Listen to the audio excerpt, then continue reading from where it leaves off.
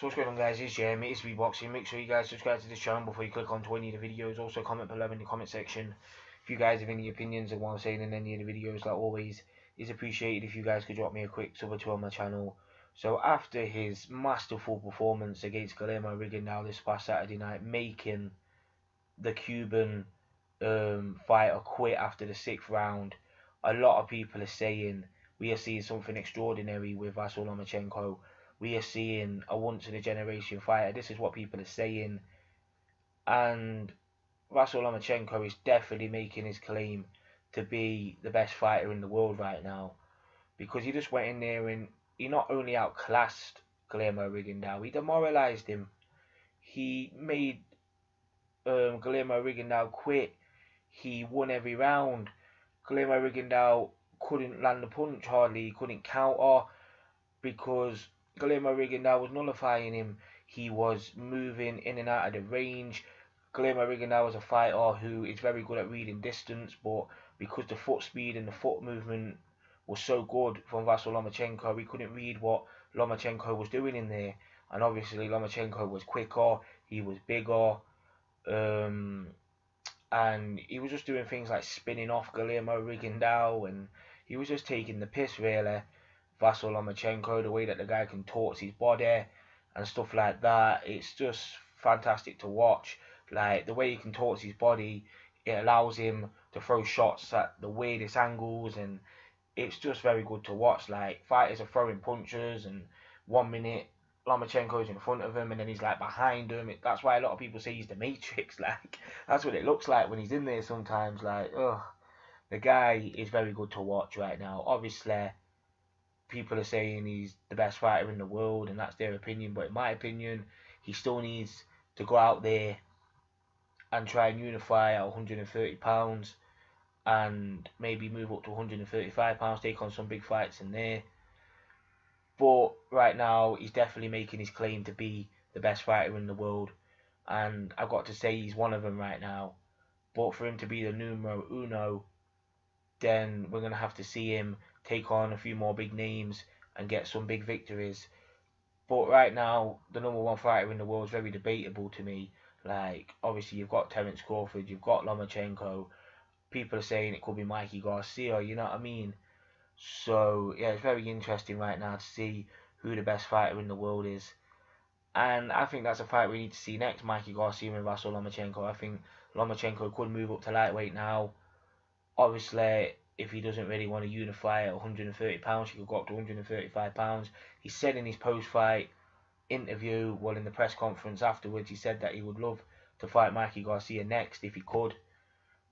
And I think that's a very good fight because you've got Mikey Garcia, a fantastic boxing IQ, a guy who's so fundamentally sound, a guy who makes any opponent pay if they make mistakes, who's got big punching power, and his last few performances, Mikey Garcia's just looked fantastic.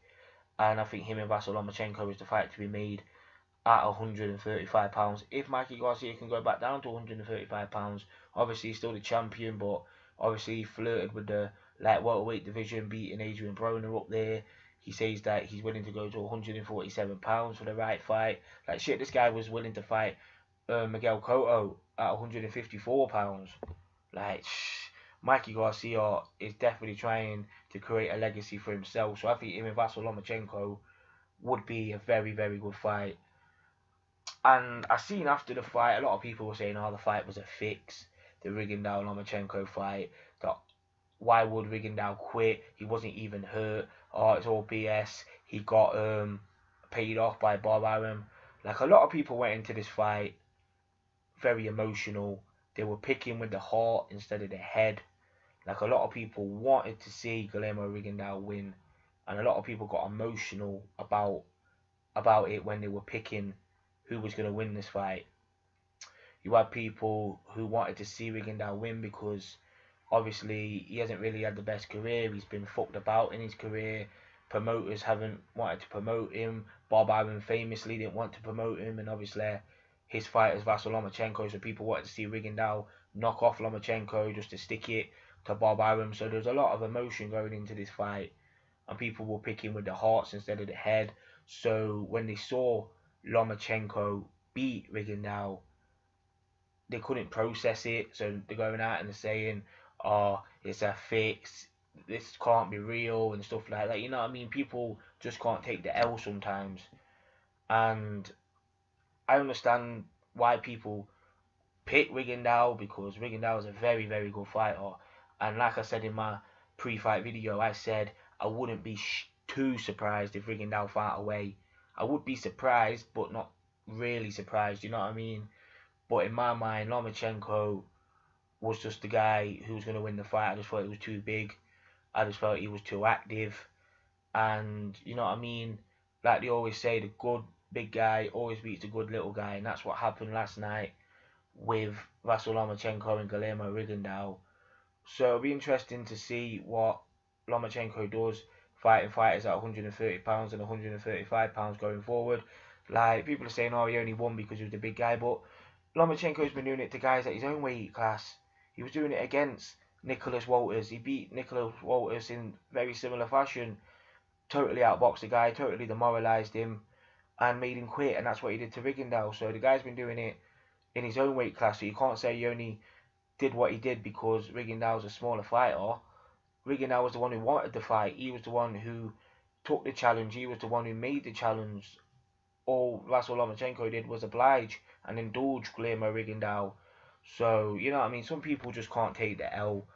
And a lot of people get very, very emotional when making picks in certain fights. But that's why you've got to be objective. You've got to look at a fighter's skill set. You've got to look at a fighter's weakness. You've got to look at styles matchups, because styles make fights. You've got to look at all of that. And a lot of people are just going with their emotions, you know what I mean, saying that Vasyl Lomachenko is the hype job and stuff like that. Like, Vasyl Lomachenko was seen as the bad guy in this fight, and Rigondeaux was the fan favourite, the fan hero and stuff like that. But Lomachenko is a very nice guy, you know what I mean? Like, he's a nice guy. He makes time for his fans and stuff like that. Yes, he's extremely confident, but obviously that's a part of what he does in there. Like, not only has he got a tremendous skill set, he's very confident with his skill set, and that's a big asset to what he does in there. Like, there's nothing wrong with a fighter being confident and saying that they're going to go in there and beat a fighter in a certain way, that they're going to go in there and destroy fighters. Like, you want fighters to say that, you know what I mean? But Lomachenko is a nice guy, and he's just there to try and create his own legacy in boxing. So it is what it is at the end of the day.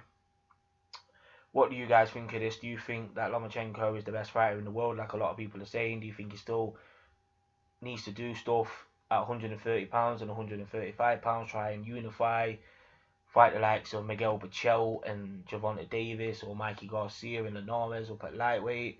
Just tell me what you guys think. Comment below in the comment section. It's JM, it's Speedboxing.